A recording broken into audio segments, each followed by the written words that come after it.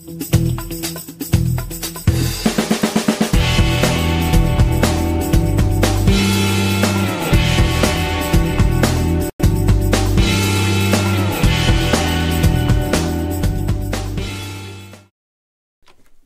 Linux fans, Rob here and welcome to Linux Quest. As always, thank you for watching. So, I've got a question for you. Do you store your notes digitally? Or do you keep your notes with old-fashioned pen and paper? Well, for me, I keep my notes digital.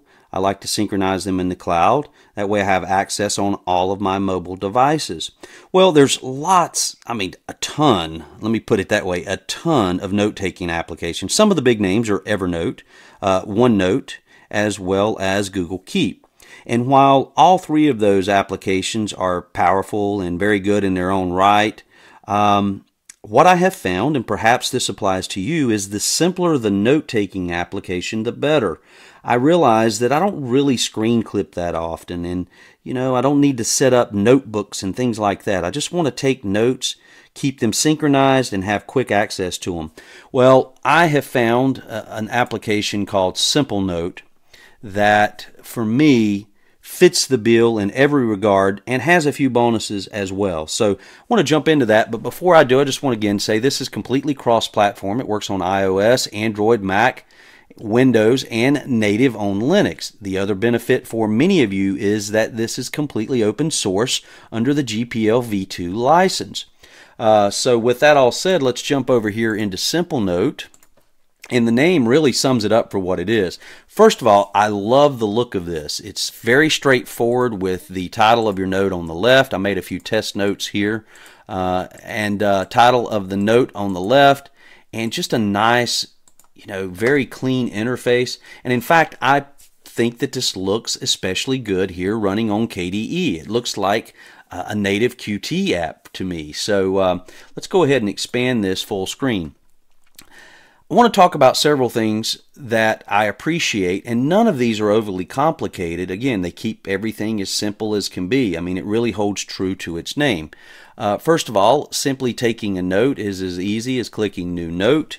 There's no title or anything you type. The first line is the title. So we're going to say, Welcome to LQ. And that then becomes the title. So you'll see there. Now the other thing that I really appreciate is now I've created this new note, I can simply go down here and add a tag. So we're going to call this LQ.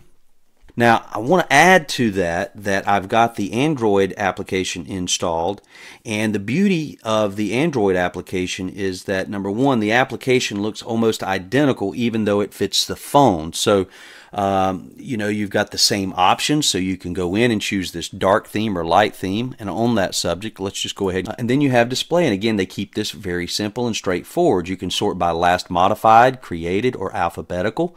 You can reverse that list, and then you've got display settings here for comfy, condensed, and expanded. And then for the theme, you have light and dark. Now, I think light is a little bit too light there. I really think dark looks nice. And that's it as far as your settings and preferences are concerned. Again, it keeps it simple.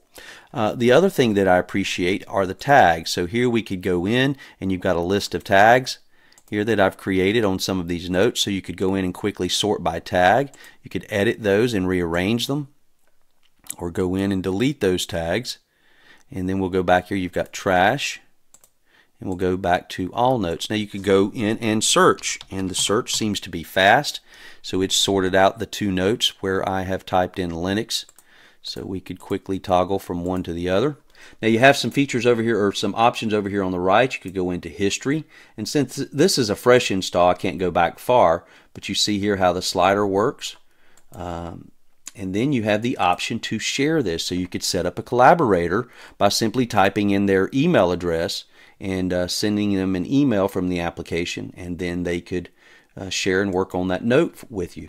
Here you have delete, and then here for this particular note you could go in and see that you have 10 words, 62 characters, and we could pin that to the top if we decided to. So for me, this has everything I need: the ability to tag, the ability to search.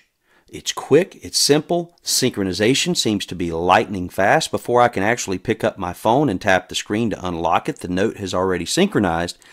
So this is going to be my new note-taking app. For business, I typically keep things in Google Keep.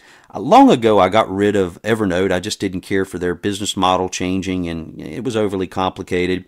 OneNote, since I moved everything over to Linux, I'm totally Linux now. Well, you know the rest of the story there. So if you take notes digitally and you like to keep things simple, I highly, highly recommend you check out Simplenote. Now, I want to talk about the phone here for just a minute.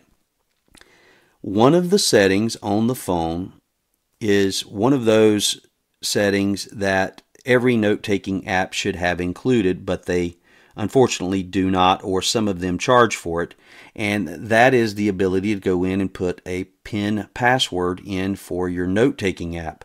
So if you're a road warrior and you travel and you don't want to take a chance on losing your phone with all of your pertinent notes, maybe you've got membership numbers on there and passwords and things like that. So there is the ability to toggle on the PIN lock and enter in your 4-digit PIN and lock your notes away and keep them safe. So again, excellent note-taking app. This is going to be my new application for all of my notes. I'm going to migrate all of my notes over. We'll see how quick and easy that is. Oh, and one more thing I forgot. You have the ability to print and cut, copy, and paste. So for me, that rounds it out. I think it offers everything that I need, and perhaps it'll be a good application choice for you or a cool Linux tool for you. Hope this helps, and we will check you later.